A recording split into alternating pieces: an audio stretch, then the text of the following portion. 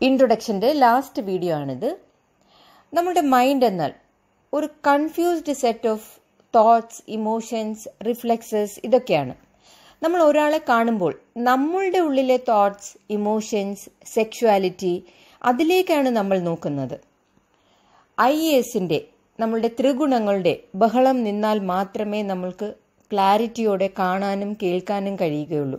ഇതിനു വേണ്ടി ചിന്തകളെ ഒബ്സർവ് ചെയ്യാനും കറക്റ്റ് ചെയ്യാനും ഒരുപാട് പ്രയത്നങ്ങൾ ചെയ്യാനുണ്ട്.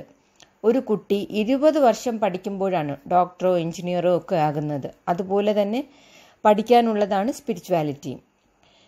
നമ്മളുടെ മനസ്സിൻ്റെ പഠനം, നമ്മളുടെ യൂസർ മാനുവലിൻ്റെ പഠനവും ഇംപ്ലിമെൻറ്റേഷനും. ഇപ്പോൾ നമ്മളുടെ അവസ്ഥ എന്താണ്? ഈ സെൻറ്ററിലും S സെൻറ്ററിലും ആണോ? വാസനകൾ നമ്മളെ ഡോമിനേറ്റ് ചെയ്തിരിക്കുകയാണോ? ഒരു മഥനം തന്നെ ഉള്ളിൽ നടത്തേണ്ടതായുണ്ട്.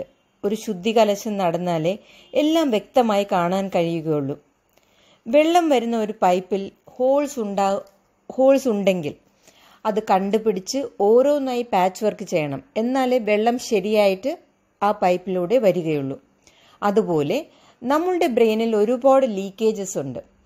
അവയർനെസ്സിലൂടെ ഓരോ ഹോൾസ് കണ്ടുപിടിച്ച് പാച്ച് വർക്ക് ചെയ്യണം. സെനോഗയിലെ ഓരോ ചാപ്റ്റേഴ്സും ഇതിലേക്കുള്ള വിവരങ്ങളും പ്രാക്ടീസസും വിവരിച്ചിട്ടുണ്ട്. സാധാരണ മനുഷ്യരായ നമ്മളെപ്പോലുള്ളവരെ ക്രിട്ടിക്കൽ സർട്ടൻ സ്റ്റേജിൽ എത്തിക്കാനുള്ള മുന്നോട്ടുള്ള വഴി എല്ലാം ഈ സെനോഗയിലെ ഓരോ ചാപ്റ്റേഴ്സിൽ എഴുതിയിട്ടുണ്ട്. ഇത് ചെയ്താൽ എന്ത് കിട്ടും, അത് ചെയ്താൽ എന്ത് കിട്ടും എന്നൊന്നും ആലോചിക്കാതെ സന്തോഷത്തോടെ സമാധാനത്തോടെ ജീവിക്കാൻ വേണ്ടി നമ്മളുടെ ബോഡിയെ, മൈൻഡിനെ പ്രിപ്പയർ ചെയ്യലാണ് നമ്മളിവിടെ ചെയ്യുന്നത്. ഈ ഒരു രീതിയിൽ മുന്നോട്ട് പോയാൽ നമ്മളുടെ ഇൻറ്റൻസിറ്റി ഉയർന്നുയർന്ന് ലൈഫ് നമ്മളുടെ ഉള്ളിൽ റിഫ്ലക്റ്റ് ചെയ്യാൻ തുടങ്ങുന്നത് നമ്മൾക്ക് കാണാൻ കഴിയും. 100 ഡിഗ്രി സെൽഷ്യസിൽ മാത്രമാണ് വെള്ളം തിളയ്ക്കുകയുള്ളൂ. അത് 99.9 ആയാലും വെള്ളം തിളക്കില്ല. അതുപോലെ നമ്മളുടെ ഉള്ളിലെ ശക്തിയെ ഉണർത്താൻ അപ്രോപ്രിയേറ്റ് അളവിൽ ഊർജം ശേഖരിച്ചാൽ മാത്രമേ ഉള്ളിൽ ഉറങ്ങിക്കിടക്കുന്ന നമുക്ക് കേട്ടറിവ് മാത്രമുള്ള ആ ശക്തി ഉണരുകയുള്ളൂ. ഒളിമ്പിക്സിൽ കോമ്പറ്റീഷന് ഓരോ കൺട്രിയിൽ നിന്നും 10 പേര് വന്നിട്ടുള്ളവരിൽ എല്ലാവരും ടോപ്പ് മോസ്റ്റ് തന്നെയായിരിക്കും.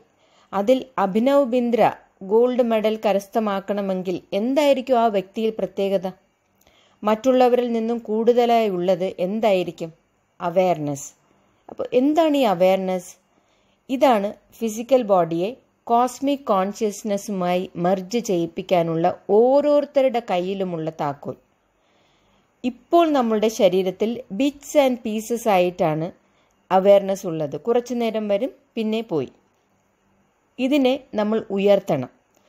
ഒരു റെഗുലേറ്ററിൻ്റെ ലൈറ്റിൻ്റെ വെളിച്ചം കൂട്ടുന്നത് പോലെ പടിപടിയായി അവയർനെസ് നമ്മളുടെ ഉള്ളിൽ കൂട്ടുക.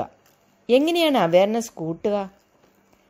ചില ഇൻ്റർവ്യൂസിൽ ചോദിക്കാറുണ്ട്, നിങ്ങളുടെ ഷർട്ടിൽ എത്ര ബട്ടൺ ഉണ്ട്, അല്ലെങ്കിൽ കയറി വന്ന എൻട്രൻസിൽ എത്ര പടി ഉണ്ടായിരുന്നു, ഇൻ്റർവ്യൂ ഹാളിൽ എത്ര പെയിൻറ്റിങ്സ് ഉണ്ടായിരുന്നു എന്നൊക്കെ. ഇത് അവയർനെസ് ടെസ്റ്റാണ്. ഇത് ചെയ്യുന്ന കാര്യങ്ങൾ മൈൻഡ്ഫുള്ളായി ചെയ്യുക, മനസ്സിൽ സന്തോഷവും സമാധാനവും കൾട്ടിവേറ്റ് ചെയ്യുക, എല്ലാത്തിനോടും ഗ്രേറ്റ്ഫുൾ ആവുക, എപ്പോഴും പ്രസൻറ്റ് മൂമെൻറ്റിൽ ജീവിക്കുക. എന്ത് കാര്യവും ചെയ്യുന്നതിനും പറയുന്നതിനും സംസാരിക്കുന്നതിനും കേൾക്കുന്നതിനും പ്രവർത്തിക്കുന്നതിനും മുന്നേ നമ്മളോട് തന്നെ ചോദിക്കുക, എൻ്റെ മുന്നോട്ടുള്ള വളർച്ചയ്ക്ക് ഇത് പറയേണ്ടത്, അല്ലെങ്കിൽ ഇത് ചെയ്യേണ്ടത്, അല്ലെങ്കിൽ ഇത് കേൾക്കേണ്ടത് ആവശ്യമാണോ? ആവശ്യമുണ്ടെങ്കിൽ മാത്രം ചെയ്യുക, ഇല്ലെങ്കിൽ ചെയ്യരുത്. വിവേകാനന്ദൻ്റെ തലയിൽ അദ്ദേഹത്തിൻ്റെ ഗുരു കൈവച്ചപ്പോൾ അദ്ദേഹം എൻലൈറ്റഡ് ആയി എന്ന് നമ്മളെല്ലാം കേട്ടിട്ടുണ്ട്.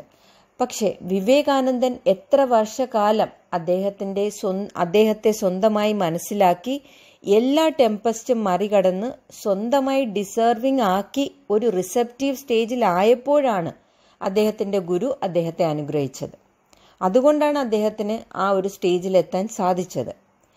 സെനോഗയുടെ മുന്നോട്ടുള്ള പാഠങ്ങളിൽ ഇതിൻ്റെ എല്ലാ ഉത്തരങ്ങളും നമുക്ക് മനസ്സിലാകും. 1000 മൈലിൻ്റെ യാത്ര ഒരു അടിയിൽ നിന്നാണ് തുടങ്ങുന്നത്. ഇന്ന് ആ ആദ്യത്തെ അടി നമുക്ക് തുടങ്ങാം.